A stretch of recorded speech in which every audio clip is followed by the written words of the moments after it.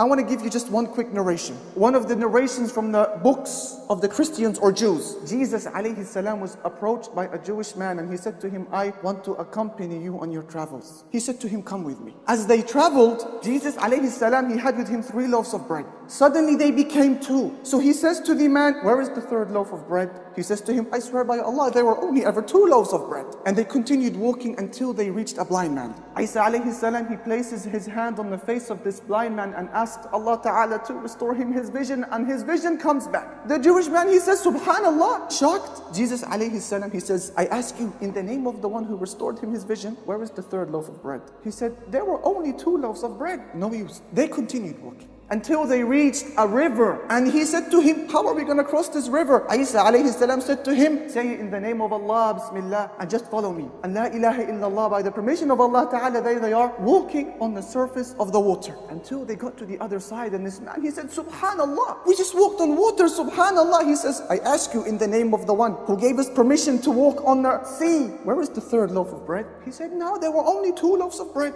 La ilaha illallah. Here, Isa alayhi salam, he makes 3 piles of soil. And then he asks Allah subhanahu wa ta'ala to convert them into gold. And this man is like, wow, mashallah, who do these 3 piles of gold belong to? He said, well, the first belongs to me. The second belongs to you. And he said, the third? He said, the third belongs to the one who ate the 3rd loaf of bread. He said, I ate the loaf of bread. That was me. Isa alayhi salam looks to him and says, kulluhum lak. All of them belong to you, take them. Isa alayhi salam, he walks away. And you imagine, this guy is just amazing, man. What have I done in my life to deserve this? Meanwhile, 3 horsemen, they pass by and they see gold and they see 1 man guarding it. What do they do to the man? They finish him off. Subhanallah, dunya, huh? They didn't even have a moment to enjoy his wealth. Subhanallah, shaitan though, he comes in and instantly starts playing about with their minds. How are you going to get hold of all 3 to yourself? So one of them leans over to his friend and he says, Ya akhi, wouldn't it be great for us to have these last pile of gold, split it in half and have half a pile extra each? He said, you know what, that's a beautiful idea. Should we get rid of him? I think we get rid of him. They said to him, brother, what do you say if you go and get us some food? We're hungry just before we set off. He said, we'll do that.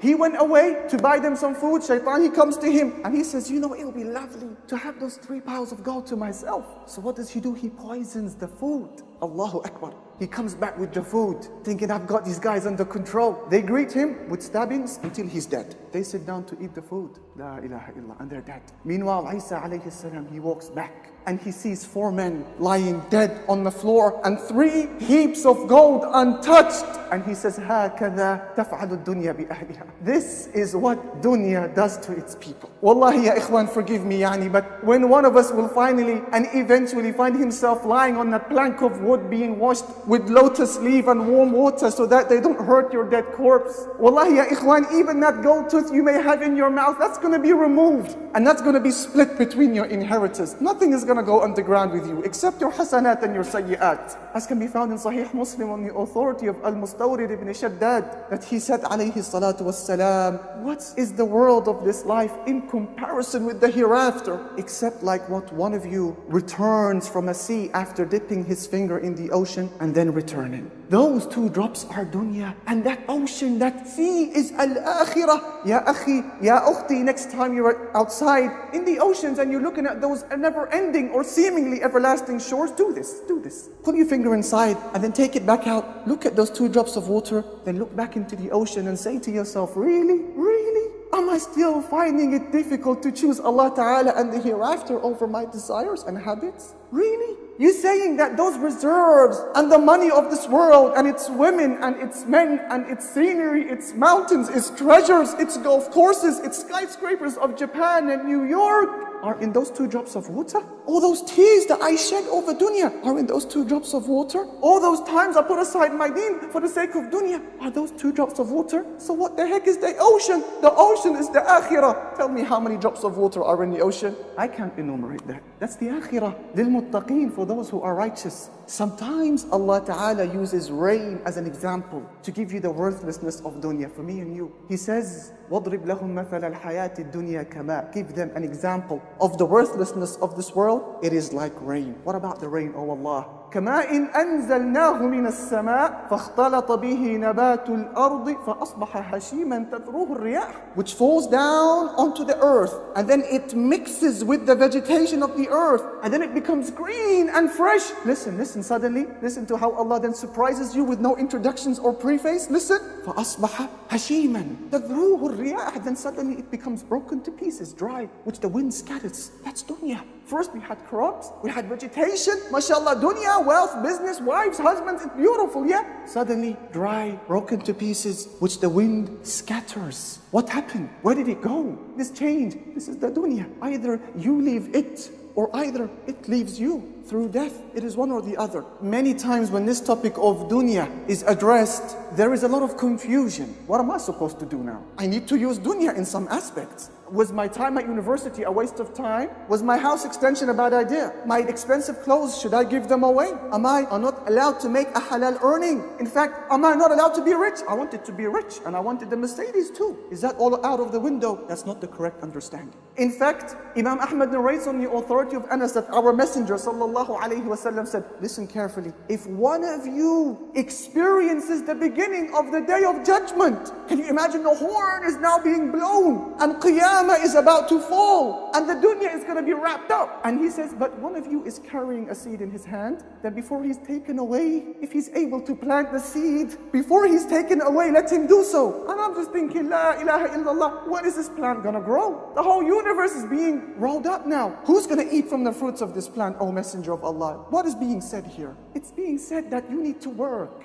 and forget the outcomes. That's not upon you. What is upon you is work and strive and innovate in the affairs of your dunya without a doubt. No way are these narrations in the Quran and the Sunnah which belittle the dunya inviting us to be passive and lazy, or ruhban, monasts, which have nothing to do with dunya, as if we're some sort of amputated limbs from society. Not at all. This isn't the correct understanding. So what is the correct understanding? The criticism in the Quran and the Sunnah which is leveled at dunya, it is only focused on those aspects which pull you further away from your deen. It is only focused on those aspects of dunya which you then use as a means to disobey Allah subhanahu wa ta'ala. So the criticism is where? It is in our actions. And this is a touchstone. Use your education as an example. If this aspect of education has taken you closer to Allah Ta'ala, the objective is to benefit the ummah, the objective is to make a halal earning, the objective is to be independent from asking, then alhamdulillah, you have done well. This is your bridge to Al-Jannah, and this is not part of the condemned dunya. However, if your education has been at the expense of your salah, if your education has been at the expense of your hijab, my sister,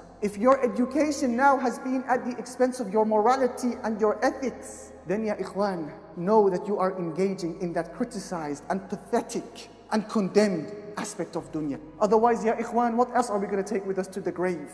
The poet, he says, the child when he exits from the womb of his mother, his hand is tightly clasped. This is a sign, the poet says, of the natural greed and the want in the mankind. But he says what is strange is that when that baby later dies, his hand is spread forth. This is a sign that he is saying, witness, I have left dunya with nothing. Ikhwan, what did we have before dunya? We had an infinity. After dunya, what will we have? Infinity, either in Jannah or the fire. And what is amazing is that between these two huge times, we have this little dot called dunya, 60, 70, 80 years. And it is in that middle ground where many people fall. So ikhwan, we say just to, and my sisters, we say just to wrap up, work, invent in the affairs of your dunya, innovate in the affairs of your dunya, excel in your education, whilst keeping your eyes fixed solely on the hereafter, whilst keeping your main concern the grave, while keeping your main concern the bridge which you shall cross, whilst keeping the main concern in these moments, which hand am I going to receive my books? The poet, he says, O son of Adam, you left the womb of your mother and you were crying. You were crying, but what is amazing is that the people around you, they were happy and they were smiling to see you come. So work, O son of Adam, and strive, O son of Adam, for a day when you die, and when people around you will be crying, you then will be happy and smiling.